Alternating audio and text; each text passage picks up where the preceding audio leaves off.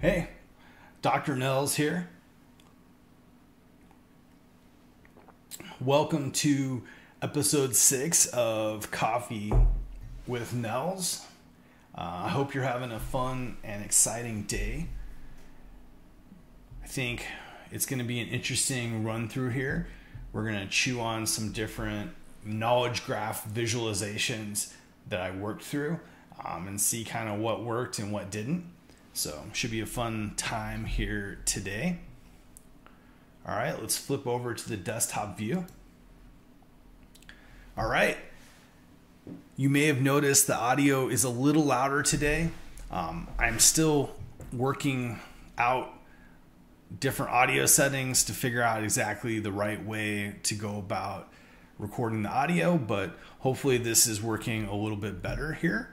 This is episode 6 of Coffee with Nels, and it'll go up here today. Fun times.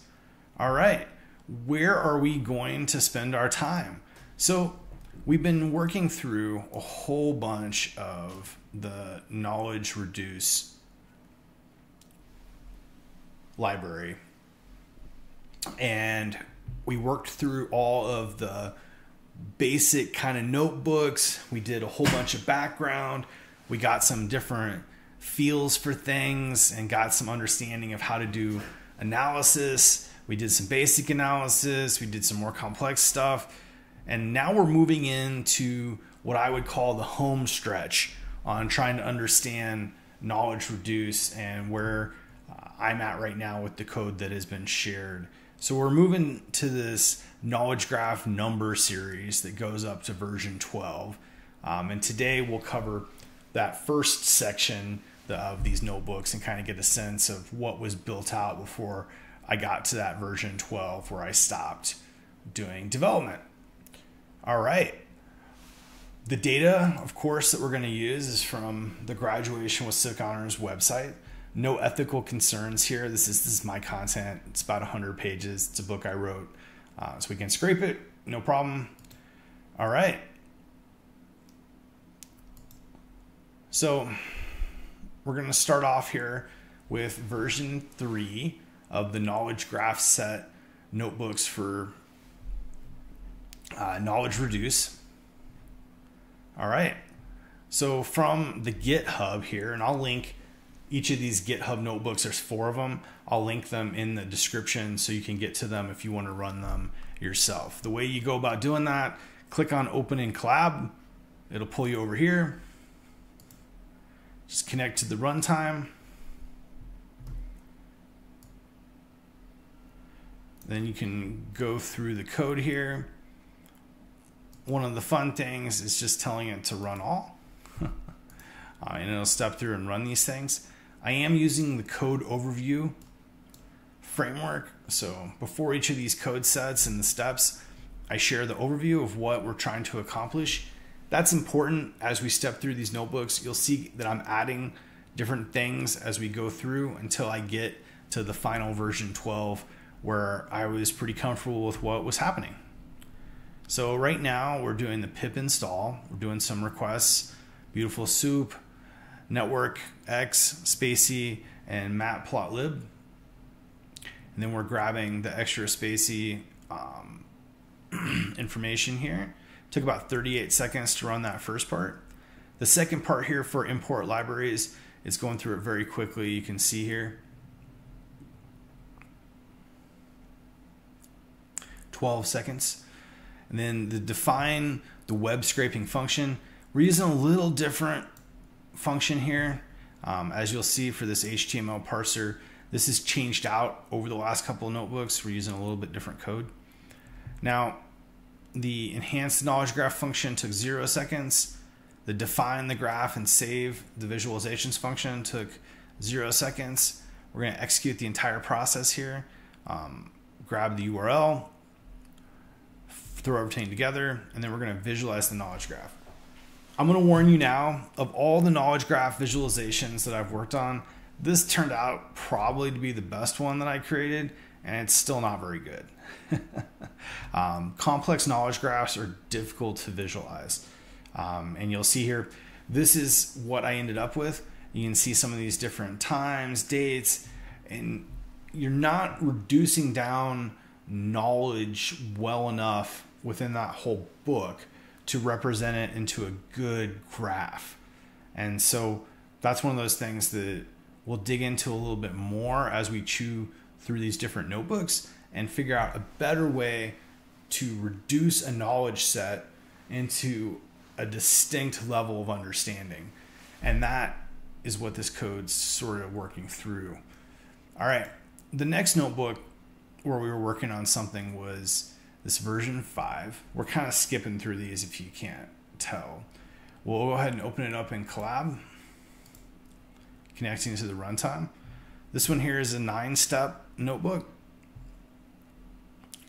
And you can see here we're still using the code overview.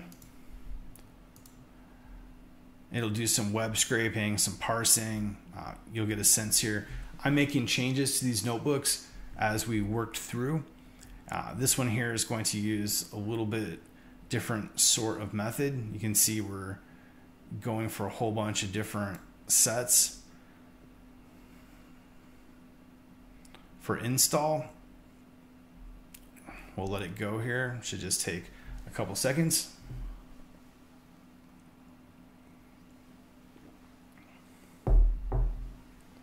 "31 seconds to be total. Importing the libraries here, you can see we added this additional import. We've moved back to more of a similar URL grab. And this notebook, I was messing around with some error handling. You'll see that some of that was included when I was working to get the notebooks to run without any errors. So here, we're starting to get into some enhanced fact extraction logic. You'll see here that we're trying to figure out how do we get to that set? How do we extract those facts?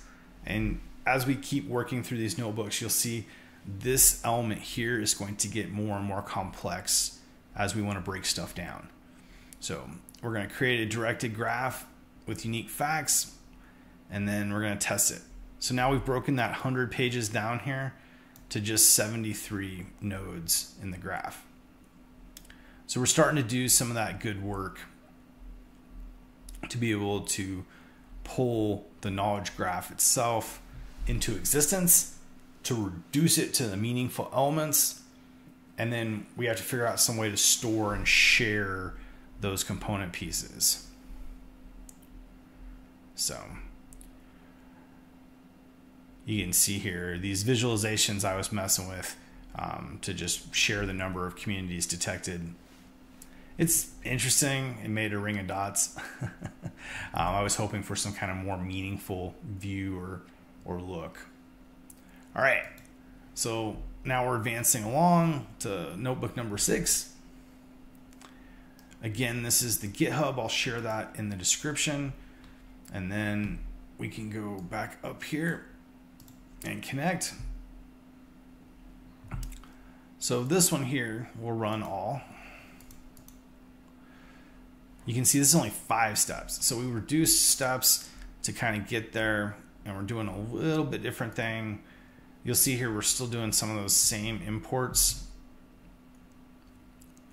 as we try to get stuff to be a little bit more complex. It's taking just a second to import the necessary libraries. 26 seconds. We're going to import everything.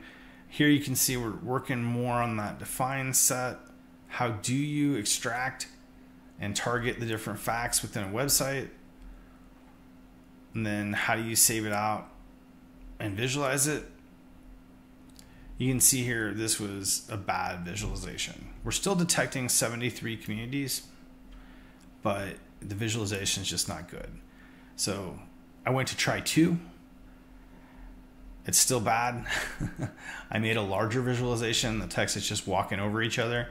So you can see it's kind of an example of what not to do in terms of visualizing. Then it just kept getting worse. I made it worse here. And this one here is a little better, but still not very good. All right. So the last notebook we're going to take a look at today is version 7. This does go out to version 12. I think tomorrow we'll chew through and get to the last one of these notebooks in this series.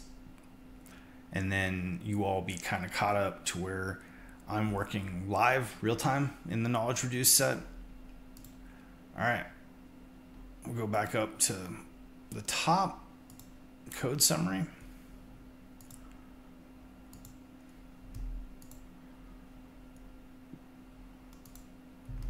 We'll terminate these other sessions, reconnect,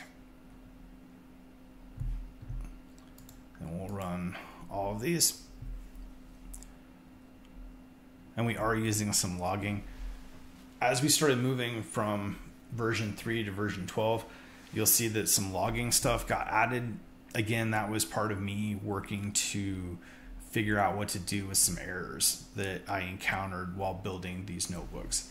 As we're doing this coffee with Nels, you're seeing this code executes, and you can go out and execute this same code in Google Colab. That's good, right? Working code is happier code. Sorry, I didn't understand. All right.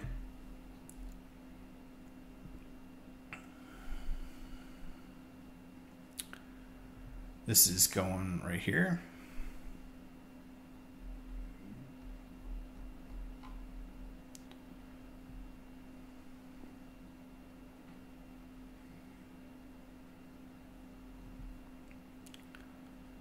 Still moving along here. Should be done here in just a second. And this is the last notebook we'll go through today. That one took 1 minute.